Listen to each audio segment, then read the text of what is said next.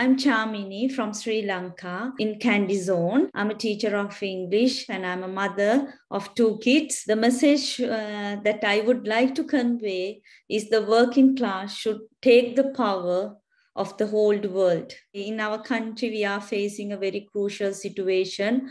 All the essential goods and everything is rising up in a very rapid manner, especially the food.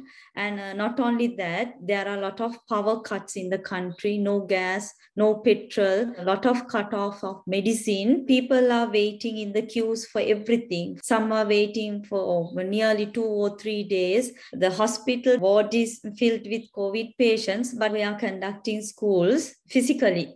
We are going to school.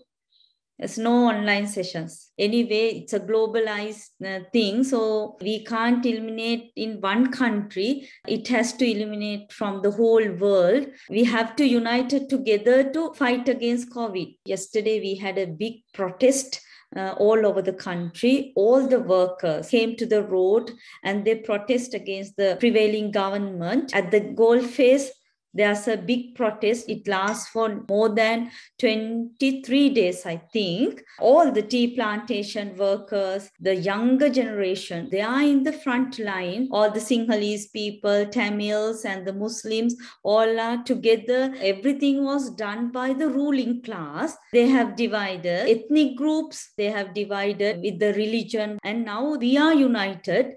Nobody can divide us. I think it's same with the whole world. That's why I too wanted to participate in this with the other people around the world. We have to fight against these wars. Nuclear war is a very dangerous thing.